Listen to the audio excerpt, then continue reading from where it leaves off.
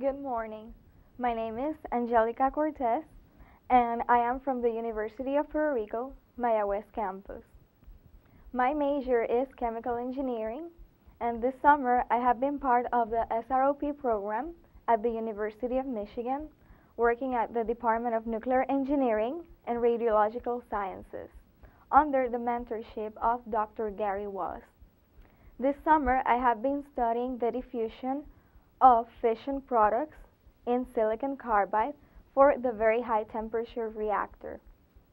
The very high temperature reactor is a generation 4 reactor which is cost effective, it is safer in operation, and it is more efficient because it is able to reach higher temperatures.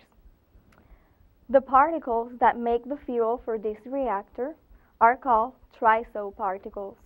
Triso stands for tri-structural isotropic because the fuel particles are composed of a fuel kernel of uranium, and it is surrounded by 3 layers of isotropic materials, which are the inner pyrolytic carbon layer, a silicon carbide layer that follows, and the outer pyrolytic carbon layer.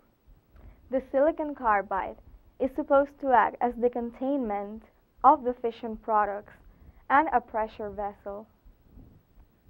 For this experiment, we have been simulating the layer arrangement of these fuel particles.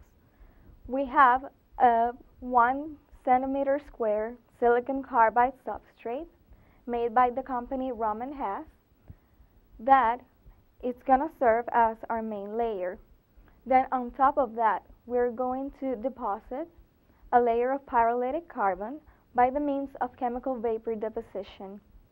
This layer is meant to have a specific thickness that we could measure using Rutherford backscattering spectrometry, that it is performed using a particle accelerator, the Tandotron accelerator of 1.5 megavolts.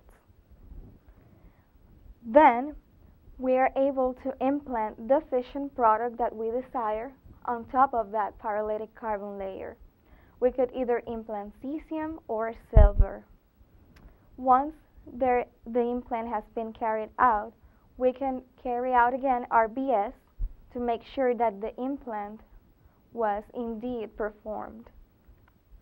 Once we implant this fission product, then we put a molybdenum cap on top of that using IBAT, which stands for ion beam assisted deposition. This molybdenum layer allows the fission product to not go into the surface because we want it to diffuse inside the silicon carbide. So this acts as a layer that prevents the volatilization of our fission product. Then Rutherford backscattering spectrometry follows again to characterize our sample. Then what proceeds is annealing of our samples at different times, which have been 10 hours and 60 hours.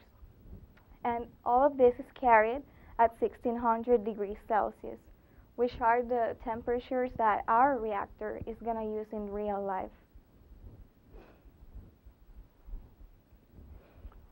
Once we anneal these samples, we perform RBS again to profile the distribution of our fission products inside the silicon carbide layers.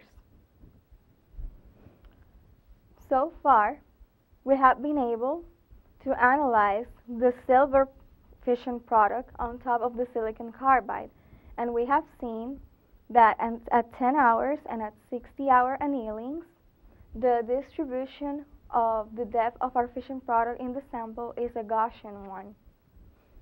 And we have also seen that since our preliminary samples didn't have the molybdenum cap, there was significant loss of fission product to the surface, and we want to prevent that.